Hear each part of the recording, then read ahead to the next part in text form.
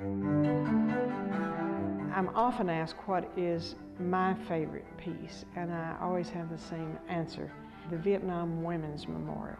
That's just huge to me, and it means so much to so many people.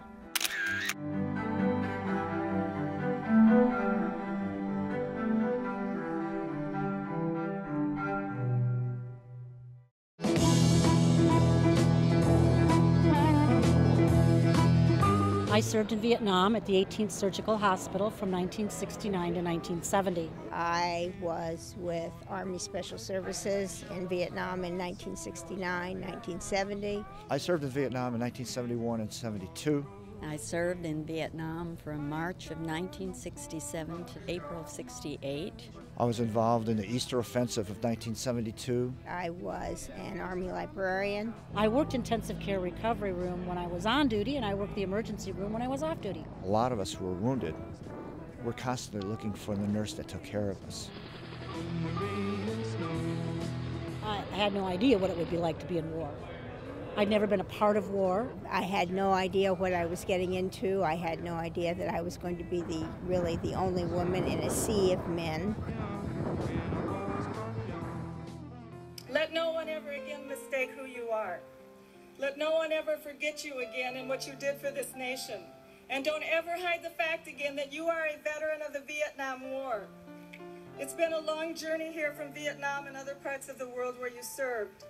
But the journey for most of us still isn't over. Many are just beginning their healing, but this is our place to start. Dedication Day was really, really something, and something I will always remember personally.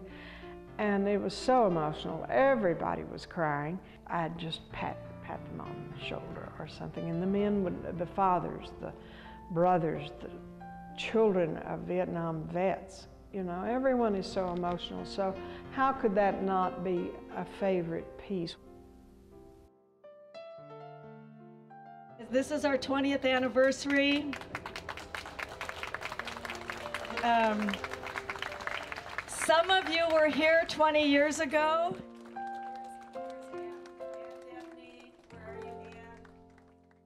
I was in Washington at the time when the judging was being made for the different renditions that various sculptors and artists had put forward.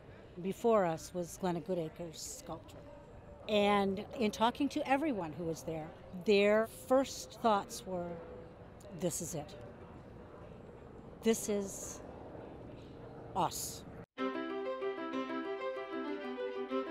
nurses had seen my work at the gallery here in Santa Fe, and they left me an entrance brochure that I never received. And they called to see how I was coming on my entry. I didn't know what they were talking about, so they rushed a pamphlet to me. It got down to literally 2 days. I did a drawing of a little quick clay piece and then stayed up all night getting all the drawings together. It was astounding, the competition.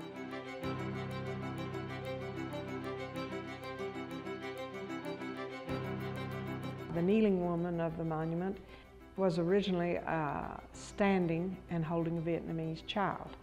They did a lot for the orphanages. 6 months later, they called and asked me if I would take my drawing and take out the child, the Vietnamese child, and do a maquette, and to send them pictures. So I did all that, and they were ecstatic. I worked all summer trying to figure out what to do with that woman, and I had her turn to the left, I had her turn to the right. She had a jacket over her arm, she had a duffel bag beside her. And then I had some idea to just have her kneel. And so many, especially of the women, said, that was me.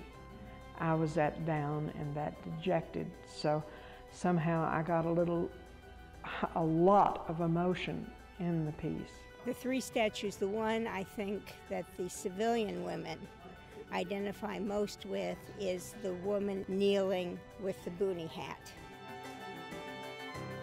The kneeling lady. To me, she represents the part of me that got left behind. If it attracts a viewer and they want to stand there and look at it and think about it, and they want to walk around it. They want to say, that was me in that war. That's how I felt. The circular presentation really was a rendition that encircled us, that showed our connection to each other. No matter where we were, no matter what we did, we were all part of the effort. The sculpture just pulls in the camaraderie and the togetherness of the people that you worked with, and you had to help each other. This is about the women who went to Vietnam. The desired effect was to heal the wounds of war. The desired effect was accomplished. There's courage, there's despair, there's hope, there's healing. It's all envisioned within it.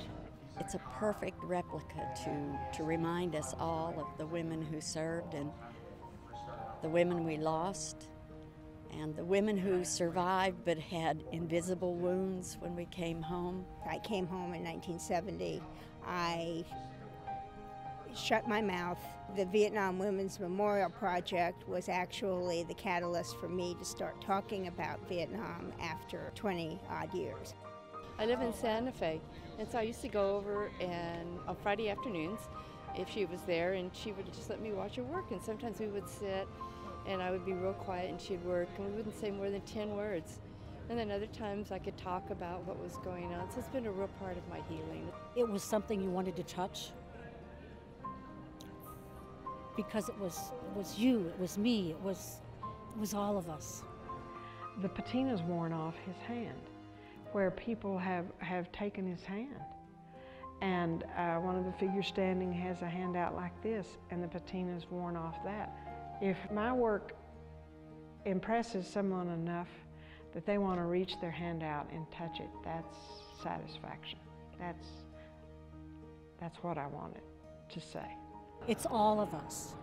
It is the Vietnam Women's Memorial.